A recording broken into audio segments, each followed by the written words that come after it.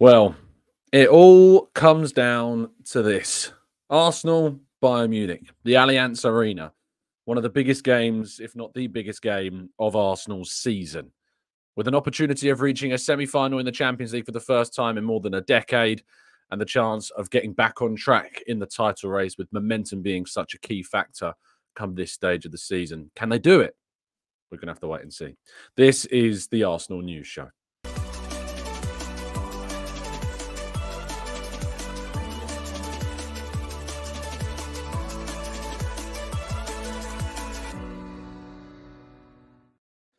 Hello and welcome to the Gooner Talk, back again with you guys for another episode of what is the Arsenal News Show, joining you every single morning at 8 a.m. UK time. Hope you're doing good. Hope you're doing well. Thank you as always for joining me and making this a part of your morning routines. It is incredibly appreciated. I hope you had a fantastic week so far, that the start of your week treated you well, but now we are at the business point of this week. Arsenal are in Germany. They have flown, they have travelled, and have even been inside the Allianz Arena already as they prepare for this massive opportunity of a game against the former German champions, and a side that have so much history in this competition with this club, and a chance to finally turn that history around. But it is not going to be easy. It's going to be a massive challenge, and Bayern Munich are going to offer plenty of quality, and Arsenal have got to respond from a very disappointing defeat at the weekend to Aston Villa. But we're going to be very much excited to watch it and to understand how indeed both teams are going to try to play this out at least. Good morning to those in the chat box. Good morning to Alex and Darren and Jackie and Sean. Good morning to Carlton, Clincy, Red Star, Martin, Glenn, Black Shine, Amira, Rowan, Tony. Good morning to you all. Good morning to Stephen and Adian. Good morning, Damien, Matt G, Paul, Carl.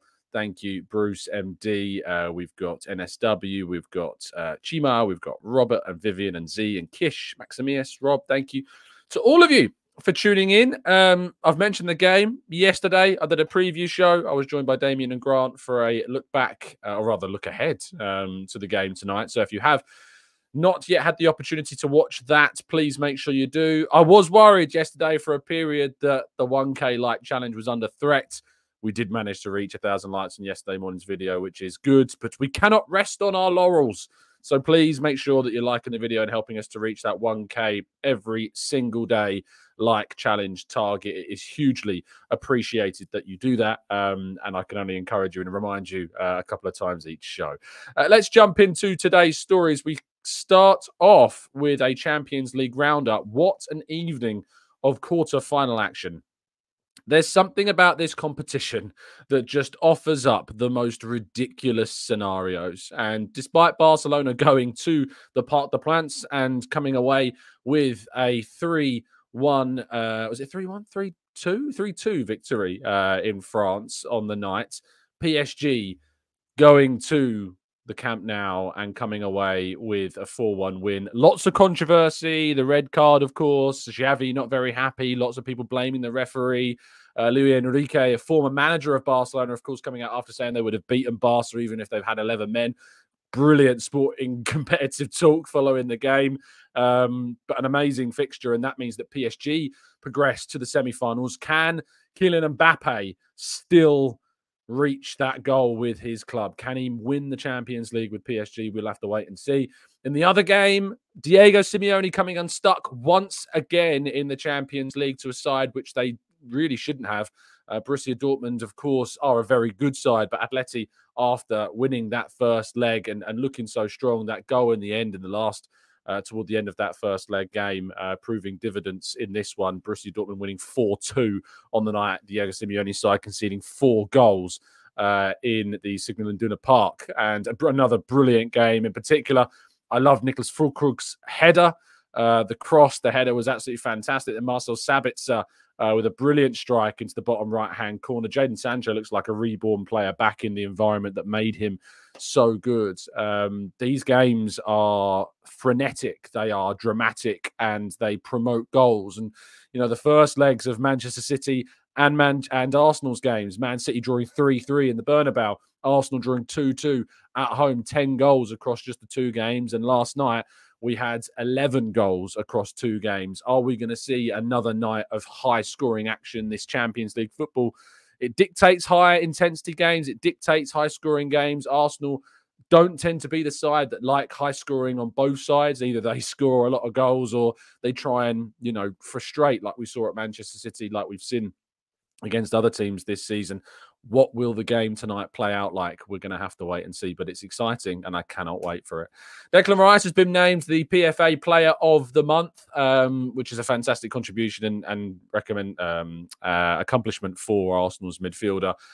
Brilliant month of March that it was for Declan Rice, scoring goals, massive performances, and deservedly picking up the award. This month, we want to see more of a response. I think he faded in the game against Villa. We're going to need him tonight in the game against Bayern Munich, probably alongside, I hope, at least Thomas Partey. That's who I'd like to see start with Declan Rice in this game, but it'll be up to Mikel Arteta, and he'll know best who is fit and available to play and start this game.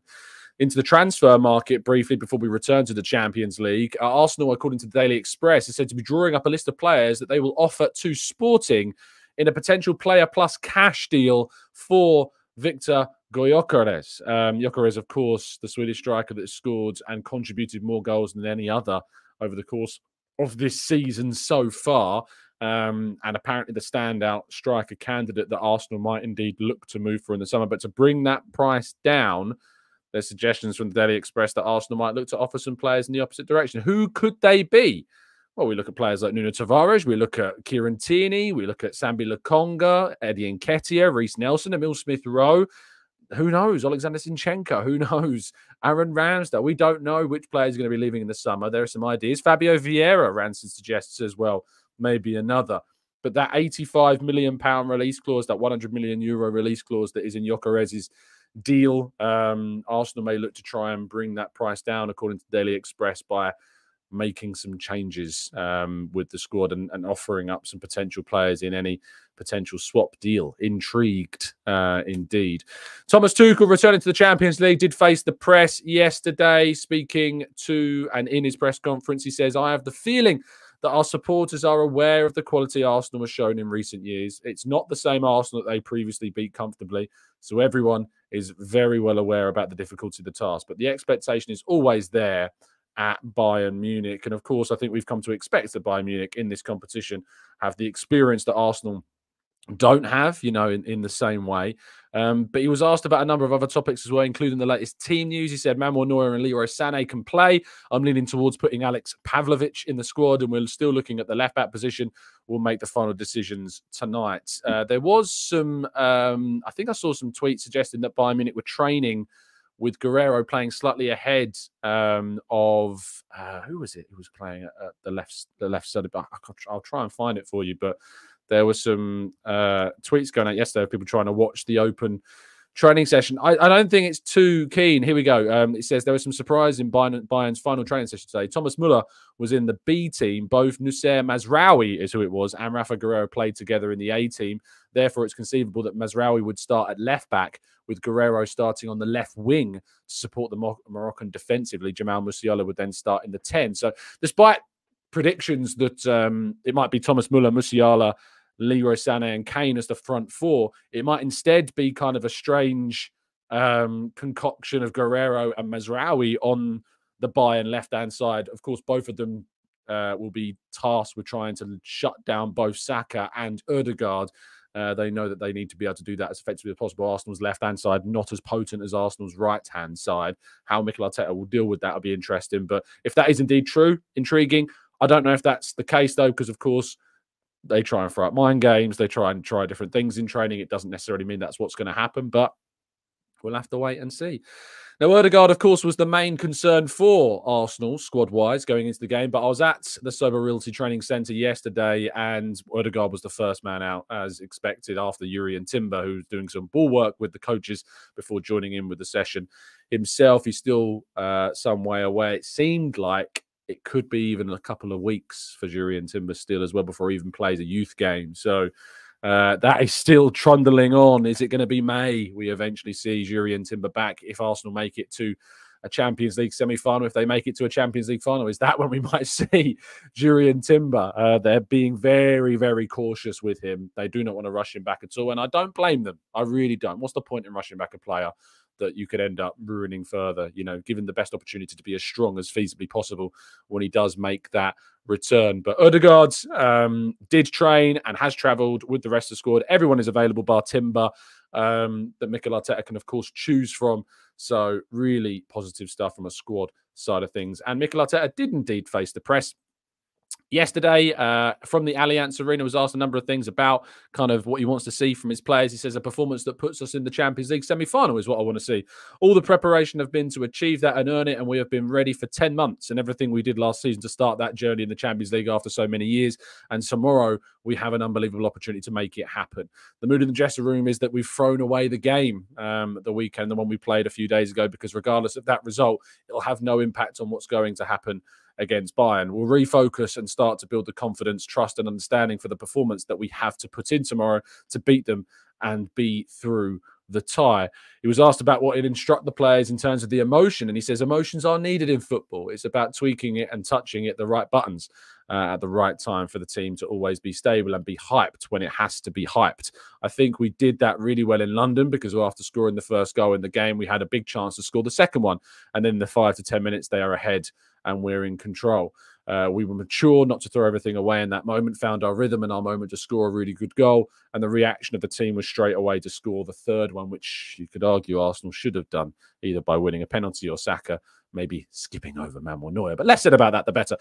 He was asked about how he alleviates the pressure from his players, and he said most of our players haven't experienced a night like this, and it'll be their first one. They'll be super motivated and they are prepared and confident, and that's something that tomorrow we have to show against an opponent that has the experience, but we've got to make it happen. He was asked about that recent record we've got in Munich, and he says we have to change it, and the opportunity comes here. It's a lot of things that we can do to write the story very differently tomorrow, and it's going to be about putting in a very, very strong performance collectively and individually to earn the right to be in the semi-final. I'm really hopeful that Arsenal can put in the performance that we all want to see and that we all need to see tonight, because it is going to require Arsenal's best performance of the season to come through this game, to come through as semi-finalists up against either Manchester City or Real Madrid. That's the reward for getting through. It gets no easier. But it puts Arsenal in a semi-final for the first time in well over a decade, and a real opportunity for Arsenal to, I think, get back in the driver's seat of their own season in some regards, and to get that momentum back as well. There's a new competition to tell you about. I spoke about Martin Odegaard just a second ago, and you can win a signed and framed Martin Odegaard shirt, which I recommend that you do. So you go down to the link in the description, join the competition. There is not long on this one. It's only a couple of days, which now is reduced to just over a day, and there's only 76 tickets left of this one. So best of luck if you'd like to get in with it. There's lots of other shirts, of course, in this competition, but as Arsenal fans, I would assume that it's the Odegaard one that you would like to get your hands on. So best of luck to those that are getting involved with this one. Right, let's go to part 2 and your questions right after this.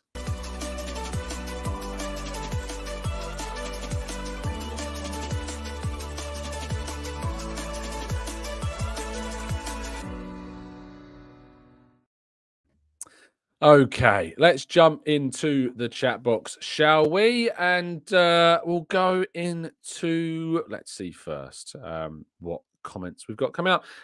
Luke says, my insider tells me that Odegaard is injured and will not play today. He's over there only to deceive Tuchel. Luke, he trained yesterday, so don't you're not planting any seeds as well. Pedro says, how many Red members are not renewing this year? It seems to be a groundswell of resistance at the moment. I'm very curious, actually, to help on this. I might put a poll into the chat box just to get your thoughts. Please only vote, of course, if you are a Red member. But it is certainly something I'm intrigued by. It's kind of this social side of things about whether Red members will choose to renew. So if you are a Red member, will you be renewing at the end of the season or whenever it needs to be? Yes or no? There's your poll. Because I'm curious. Pedro, thank you for asking the question. I saw a tweet yesterday that I disagreed with. You'd be unsurprised. Me disagreeing with something. That's certainly new. But it was a tweet. It was kind of a big thread talking about the ticket situation. This was from Tesh. Tesh tweeted at Mitesh 80991373. Sounds like a bot, doesn't it? I don't think they are. But Tesh says, just got the email telling me that my silver membership is up for renewal for £54 after only being successful. After only one successful ballot application this season, is it really worth me renewing? My fantastic support, which you are thanking me for, has come from behind a television screen, which I can understand his frustration. This was responded to by Jamie K on Twitter, who is a very well followed Arsenal fan, who says, "I used to be a Red member and obtained tickets, no problem. What's this ballot business? Has it changed?" And Tesh replied saying, "Silver and Red members now need to apply to be in the ballot so they can pull a load of names out of a hat to see if you get the ticket for a game. A ridiculous system, as I've had one success all season, and that was the Bayern game." I tweeted saying, "How would you guys change the system?" I've not had a reply yet. It was, the tweet was from 12 hours ago, and I've only just replied this morning. So I'll catch up with you tomorrow if there is indeed a reply, maybe in the show if I remember. But the ticket system is certainly flawed. There is no doubt in my mind the ballot system needs to be improved. However, the ballot system remains the fairest way for fans that want to go to games to get tickets. The old system, which for those that aren't aware, was basically you hop onto the website at 9, 10 o'clock in the morning, maybe even earlier, because the queue used to be so long, especially last season and the season before, that you'd be waiting for hours, in a midweek day at 8, 9, 10 o'clock in the morning to get into the queue to then pick your seats and buy your seats. And a lot of fans were very successful because they were willing to, wait for several hours on a midweek morning. Now, for people that work 9-5s in jobs where they can't sit on their phone or sit on a laptop at that time, so teachers, NHS staff, there's lots of other jobs, of course, but just picking a couple out of the hat, ironic analogy there. But for those people, they could not access the ballot. They could not access the queue because they were working. They weren't able to buy the tickets. They couldn't sit in the queue. So the system is ultimately flawed, and the system is in a situation where a ballot is never going to be as successful as the previous system was for some people. That said, those that have got more tickets during the ballot system but didn't get them during the old system haven't said anything, because why would you? You're getting more success. You are getting more. You're getting more tickets than you were, because before you couldn't even access the queue. So there's a very loud, frustrated portion of people that are getting less tickets this season because the ballot has meant that they aren't able to get the tickets as successfully. And there's a quiet portion of people that aren't saying anything because they are getting tickets more so than they were in previous seasons, because they weren't able to actually get tickets in the previous system. Sun Litlaw says, "I went to my first game this year." So there's two sides to this coin. The third element of this whole ballot stuff, which we've done phone-ins about, is the argument that the ballot system has affected the atmosphere in the stadium. Now, from my perspective, I don't buy that at all. I don't think there's any weight whatsoever in that argument. There's a number of reasons why I don't think there's any weight in that argument. A, there's more than 40,000 season ticket holders in that ground, for starters. B, the suggestion that supposed tourist fans that are getting more tickets are having an effect on the atmosphere, which has a certain undertone of xenophobia to it. But that argument is also flawed, because if anything, tourists from abroad actually find it harder to get tickets through the ballot system. Because if you're, and I don't like the word tourist, but just for the element of the word, if you are traveling from abroad to a game and you've, planned a trip, you're an Arsenal fan from America or Canada or Asia or Africa or anywhere around the world, if you want to go to a game and you're a fan from abroad, you have to get incredibly lucky in the ballot. And then you have to plan your trip. Otherwise, you're planning your trip and then hoping to get lucky in the ballot. So the ballot actually makes it much, much more tricky for fans from abroad to get tickets, who will certainly continue to call fans from abroad rather than tourist fans, because it's just a stupid label that, frankly, xenophobes use. But in regards to the ballot system, it is definitely flawed. There are definite problems in the ballot system. One being, it's not necessarily, I think, as fair that someone can enter a ballot and get lucky 5 times, and someone could enter the ballot, the same number of times and get, no tickets. There should definitely be, from my perspective at least, a cool down. If you're successful in a ballot, it means you can't enter the next 2 or 3, so that it gives the people that weren't successful in the ballot more of an opportunity to get one as well. I think that if you're a red and a silver member, if you enter the ballot and you're both successful, it should, if you can apply together, you should be able to have red and silver members sitting together if they would like to. only if, of course, both memberships or 2 or more are successful. That needs to be something that's looked at. Ticket touting is still a massive problem, despite you've still got losers in my comment section suggesting there is a snitch culture. Ticket touting is an incredibly, really awful problem that exists within the footballing space, not just Arsenal, but elsewhere. And it's actually the biggest reason why the ballot system has been introduced. The ballot system has been introduced to try and help curb ticket touting and to tackle it as well. And obviously technology has been implemented to try and curb the number of bots that are being used to snap up the tickets that were being put up onto the market on the previous system. So it's definitely something that's designed to stop that. So if you want to blame anyone really for the ballot system, if you're very angry about the ballot system being introduced, point your fingers towards the ticket touts and the people that are creating these bots that snap up tickets rather than that. CJ Dan says the bots are even worse now. I don't know how that would be the case, Dan. I'd love for you to give me an explanation of how the bots are worse now, because obviously the club have got rid of memberships of hundreds of thousands of bot accounts. And obviously we're in a ballot system now. So either you're successful or you're not. So I don't necessarily get how the bot systems would be worse, but I'm open to you explaining to me how in detail. Just a quick note on that, that poll. If you are a red member, will you be renewing at the end of the season? So far, 60% have said yes, which is quite a large a large minority of 40% are still saying no in our poll at the moment. So very, very interesting indeed. And so looking at that, it's going to be intriguing to see how many red memberships are bought up for next season. Chandni says, I'm waiting for the red ballot result for Bournemouth, and if I succeed, it will be my first game at the Emirates. Spot on about the planning issues international fans like me have. This system needs tweaking. It's absolutely true. I don't know if it's a case of like the ballot system needs to be done much further in advance so that international fans have a better chance. But there is an irony, isn't there, that you've got kind of the people that are accusing fans from abroad of making this ballot system worse, despite the fact that actually the ballot system makes it harder for fans from abroad to get their hands on tickets. Olu says, cancelled mine at the start of the season as I was unsuccessful last year. Benny says the system is definitely flawed, but if you have a spare 24 hours to spam refresh the ticket exchange, you should definitely find a bit of luck there. Of course, I should always recommend that if you enter the ballot and you are unsuccessful, it does give you the option to be able to then use the ticket exchange to try and find a ticket. So it's worth always entering the ballot so you can then try and get one on the ticket exchange.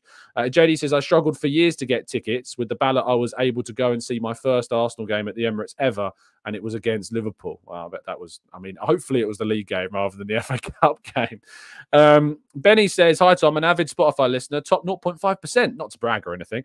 Flying solo for the first time today, and unfortunately missed the majority of the game. I'm going to be gutted to miss that. Benny, thank you, first of all, for your listenership. It's very much appreciated. I'm sorry that you're missing out on it. Dan says, I can't lie, I don't like the ballot. Charging someone £35 for the chance to buy a ticket for one game all season seems very unfair.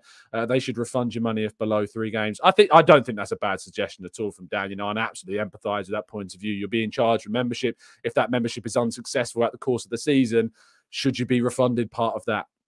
I think there's a very definite argument. I empathise with that view. I don't think that's a bad suggestion whatsoever. I'm curious to get Dan's thoughts about the bots, though, but you've not replied yet, Dan, so I'll await that response. A couple of super chats. I was going to get there, Clark, but thank you for both of them. It was just because we were on the ticket topic at the moment. Clark says, hi, Tom. Hello, Clark. What do you think about the clear increase in diving within the squad? I've seen it from Jesus and Havertz often, but then Saka, Martinelli, and potentially even White. I can't remember White's dive. Is it Arsenal being a bit street smart? You know? Is it Arsenal trying to just play the game? I don't like it when no one likes diving, but let's not pretend that no one else does it.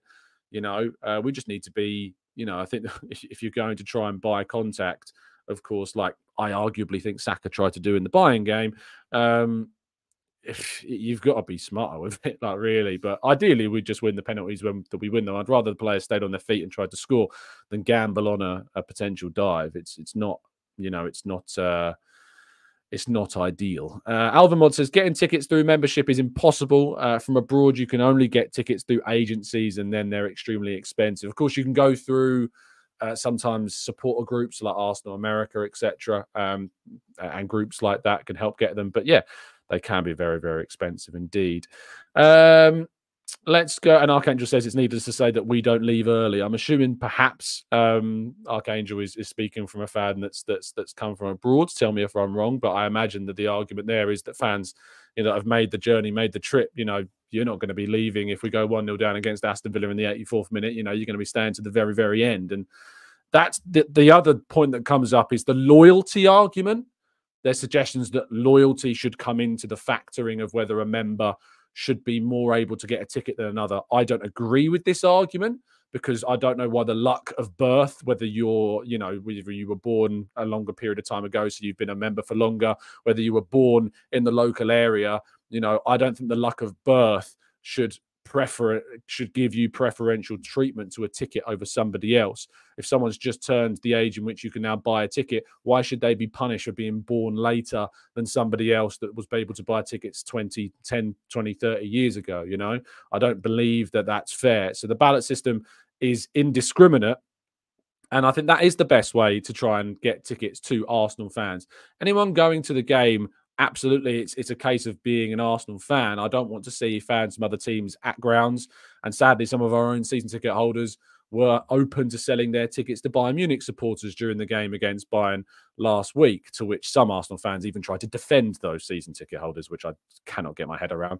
And the club plans to indefinitely suspend those memberships once they find out the people that were, of course, selling those tickets to Bayern fans, which should be a process that will be ongoing at the moment, because they did manage to eject just under 10 Bayern Munich fans in the home game last week. So yeah, that's one to look at. Martin says, interesting thought. Isn't it inherently unfair that the side at home in the second leg get an extra 30 minutes at their stadium to get a result in a draw? Arguably, Martin, you're right. But I guess that's like, if you think about kind of FA Cups and League Cup draws, is it inherently unfair that there might be a team that only gets drawn away fixtures all the way through that their draw? It's kind of the luck of the draw, isn't it? And I absolutely understand where you're coming from, but I think that's one of the reasons why we've now scrapped the away goals rule, because a team that was playing extra time in their own ground had the disadvantage of not being able to score an away goal. So I think that's another reason why we've got rid of away goals, and definitely for the better. Per says, I'm from Norway and I've been an Arsenal fan for over 30 years. I've only been to about a dozen games, but I've sung my heart and voice out every single one of them to the final whistle every single time. Damien says, that is indeed why it's called the luck of the draw, indeed. But going back to Per's comment, I'll never understand. In part, I will never understand the xenophobia that does exist towards fans from abroad. I don't know if it's just an insecurity from some fans that sadly can't deal or hack the fact that there are other supporters of the club. You want your club to be successful. You want the club to be one of the biggest in the world, or one of the most successful in the world. And what that comes with is a greater and bigger profile, is a greater chance that fans from abroad will be inspired to want to support this club. And this club needs global support. It needs that to be able to compete at the highest level. You can't have everything your own way, and there is definitely some contradictions, and there's definitely, some hypocrisies that go on for some fans' positions. Let's scroll up and see if I've missed any other comments. This is quite a good topic, actually, to talk about today. Benny says, are cash out windows still a thing? I sold a club level ticket on the exchange recently and the funds sit in my balance. Do I have to wait until the end of the season? Red members, no real point of a balance on that side of things. I'm not 100% sure, Benny. I think that's maybe one to take up to chase the club up with. So yeah, I don't know. And I'm not an expert in the field. I can only give my opinion and the knowledge that I've got of a restricted sense. But I'm not 100% sure, Benny. It's one to chase up the club with, I think. Morgie says, Tom, Charles Watts reckons Timber will not play until next season. And I agree with him. Even if fit, it would be risky to play him for the first time in a competitive match at this stage of the season. Hopefully, he could be vital in the last 2 to 3 games. If he's available and fit and ready, he can play. But I absolutely empathise with that point of view. And I think Charles raises a fair point. If he's not that and we're going to end up rushing him back, just save him for next season. There's no point in rushing him in. Let's go to Rand says, Tom, would you take this situation? We're 1-0 down after 45 minutes, but Bayern are one man less for the remainder of the game. Maybe. That's almost an impossible question. Yeah, if you're going to go down to 10 men, Arsenal would arguably have the incentive, and I've been pretty good at actually breaking down low blocks and maybe that would be the case. Fuad says Twitter or X has been a horrendous app since it was recently taken over by Elon Musk. My goodness, it's the Wild West on there. They need to clean it up. Oh, they absolutely do. Like the amount of what's the word? Like bots and horrific, horrible content you see on the bottom of every tweet. Like, I've got two Twitter accounts, of course, my personal one and my TGT one with a relatively sizable following. And so anything I put out on Twitter, it just gets filled with either betting replies or some pretty, distasteful stuff underneath as well. It's just a sad reality. And the irony is that apparently when Musk took over X, it was going to be a case of it was going to be cleaned up and these bot accounts would be a thing of the past, but they're certainly not. Ben says the club have payment days of when they pay that money back. So there you go, Benny. Hopefully that gives you... Ben's giving Benny some advice, and hopefully that will see an answer to your question. Lee says, Tom, I love this club to bits, but I fear for tonight. I don't know if we'll have the legs to get us through. That question keeps coming up, doesn't it? Are we fit enough? Are we going to be able to have the fitness, the stamina to continue? And it's definitely an experience this season that we are having for the first time, having a title race and a Champions League at the same time. That's why I have sympathy at times for when things are tougher towards the end of the season. Like Man City have done this year on year on year on year, and we're going up against not only that, but we're going up against Bayern Munich who are in the Champions League latter stages every single year, and we're getting back to this level. And some people don't have that same sympathy. They're entitled to not have that, but at the same time, I do, and I put it into perspective, and I have that context of understanding where we are as a club right now. And it's not just about the badge and we are Arsenal and raise your standards and all that rubbish, but it's actually about understanding where we are as a club right now, and we're up against it. We are backs against the wall and experiencing this for the first time. And the summer is going to be really important to continue strengthening and improving the quality that the squad has throughout it. We don't need to be going into games where the lineup should be obvious. We should be going into games where we're having discussions about loads of positions, about how we can rotate more effectively, about how we can afford to rotate, about how we could drop Saliba or Gabriel and say a Diamande comes in, then we're not going to be fearful of playing Diamande. If we were to drop Saliba or Gabriel, it's panic stations for us. There isn't a world conceivably where we can drop any of not just Gabriel and Saliba, but there's no world in which I think we can afford to drop Ben White at the moment. There's no world in which we can drop Saka, no world in which we can drop Odegaard, no world in which we can drop Rice. There's no world in which these players can actually be taken out of the starting lineup from game to game to game at such an important point in the season. And that's what we need to ultimately find in the summer, is the ability to be able to change players more regularly, to bring players off earlier in games. And Arteta himself needs to take some ownership for the lack of substitution awareness, and game management. That needs to be still improved on his part as well. Robert says, just discovered your channel, Tom, and I'm really enjoying it. Great stuff. Thanks, mate. That's very kind of you indeed. And welcome to the TGT family. I think, in fact, we had a couple of new members, actually. Paul, who's been a member now for 2 months. Thank you, Paul, for supporting the channel. And Mouse Drink has joined up as well. Thank you and welcome to the TGT crew. Abby says, I played 2 games today on FIFA 14 between Bayern and Arsenal. I won both in the dying moments. Winners from Wilshere and Podolski. Long story, Arsenal is winning. I think that's great. And I hope that is a good omen for tonight's game. But yeah, the only good games to play on FIFA are the ones from like 10 years ago these days. John says, whatever Mikel Arteta does, this game looks to be the biggest test of his ability to form a winning selection and manage the game in our favour since he's signed for us. Certainly, I think one of the biggest challenges we've ever faced. Very hard.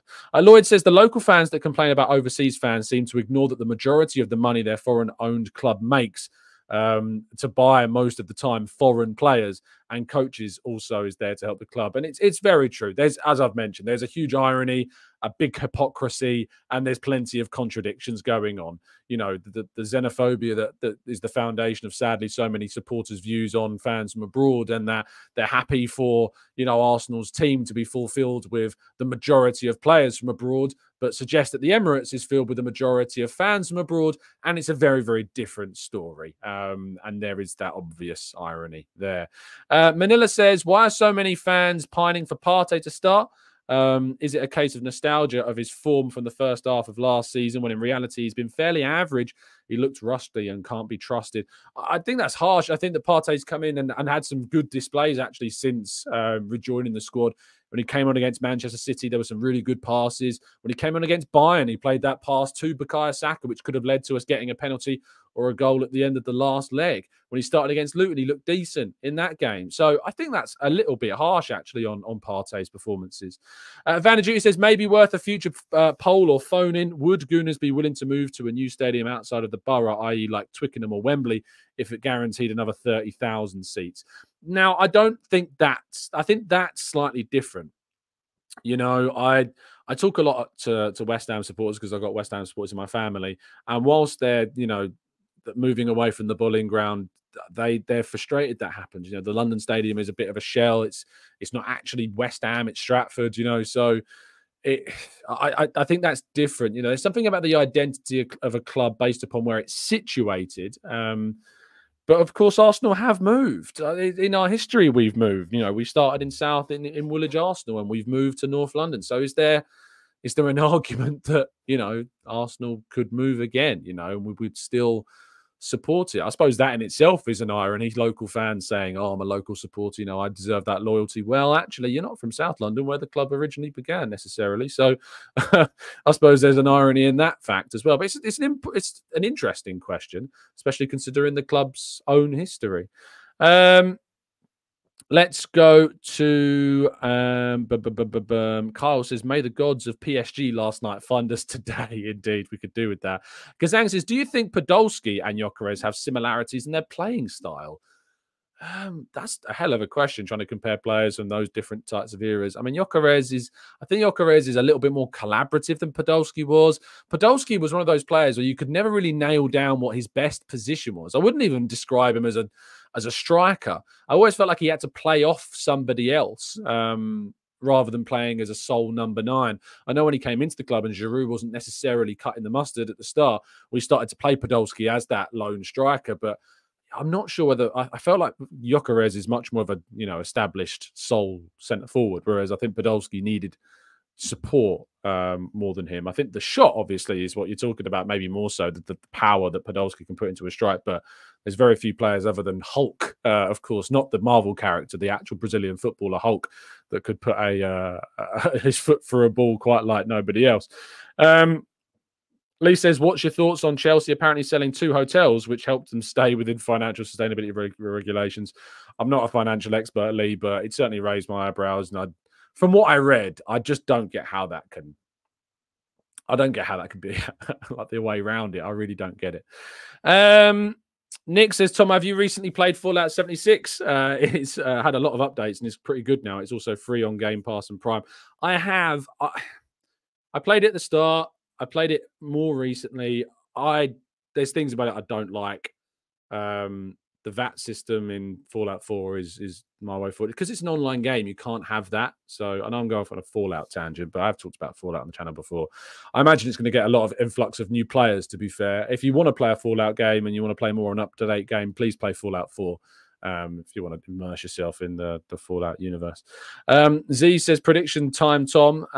Can we go through? We can, of course, we can go through. I went with a 2-1 in the previous show. If you want to get the thoughts of my fantastic guest from yesterday, please go back and check out my previous show with Grant and Damien. Definitely worth your time. I went with 2-1 though. Matt says, I rate Gyokeres, but I don't like his goal celebration if he joins Arsenal. He has to change. Why don't you like it, Matt? Is there... I don't know. Why? Why don't you like Gyokeres' celebration? I'm curious now. I was going to do it, but now I'm conscious that there may be another meaning to it that I'm not aware of. So I'm curious for you to tell me. But I'm curious as to what the actual meaning behind him saying it is. I don't know if he's explained it. Gyokeres celebration explained. Let's have a look. He says, I think the celebration is because of the character in the film Hannibal Lecter. He eats people and Victor destroys defenses. Oh, okay. I see. It's a Hannibal Lecter reference. Interesting. Okay. A little strange. I didn't think it would be that kind of dark. But maybe you've got a reason behind it, Matt, for not liking it. It's all tongue in cheek at the end of the day. So, but yeah, I didn't realize it was that dark. I didn't know. It's the way he explains it as well. He eats people and Victor destroys defenses. Oh, sorry, his teammate Josh Eccles said in March 2023 that was what it was. So there you go. It wasn't Victor that said that line, but yeah, very disturbing that. Nick says, after how the Emirates crippled us, no way. We've only just recovered. I assume that's in relation to the Villa game. We need to respond. We've been good at responding this season. We've only had one poor patch, which of course was during that festive period. Whenever else we've dropped points, we've responded pretty well, all things considered. So yeah, I don't think so. I don't think we've got to worry about it. Matt G says it's nothing really to do with Hannibal Lecter. I just want him to do a backflip or something. I love that. Juno says, all I hope for from tonight is that we can go through without penalties. My heart nearly broke down in the last 16 against Porto. Yeah, absolutely. You're absolutely right. A quick check on that poll I put up earlier on about if you are indeed a red member, will you be renewing at the end of the season? 63% saying yes. So actually more people saying yes now compared to the 37% that say no. So there you go. I think it's still 37% is still a significant portion of people. If that's a small sample size of the bigger reality of how many people will actually renew their seasons. But it's one thing voting in a poll, it's another thing doing it. It's easy to say it now, but actually to not renew your membership may be different. Also, I'm not sure if you keep your season ticket waiting list if you cancel your membership. Do you keep that if you cancel the membership, or do you have to keep paying to stay on the waiting list? I mean, that in itself is a big question mark as well. Thank you for listening. We're going to end the show there. Thank you, as always, for tuning in and supporting. It's incredibly appreciated. Have a fantastic day. Enjoy yourselves. I know it'll be very much predicated upon the fact of what happens tonight, but at least up until the game, you can enjoy yourselves. If you are unable to watch the match for whatever reason, you want to stay updated, I'll be doing the minute-by-minute live blog on the football.london website. Our colleague Kai Kainak is in the Allianz Arena tonight helping us with the updates too. And then I'll be back tomorrow morning for a breakdown, raw reaction analysis of tonight's game as well. So you'll be able to tune in for that. If you've not yet dropped a like on the video, please do. Trying to help us to get to 1K every single day. So please do help us by pressing that like button if you haven't done so. It takes you a second and it really does help us out. But yes, stay safe, stay well, stay happy and respectful. Let's keep those fingers very much crossed. In fact, let's get everything crossed for tonight and hope that we can come away with a historic, famous and very important win. And as always, up the Arsenal.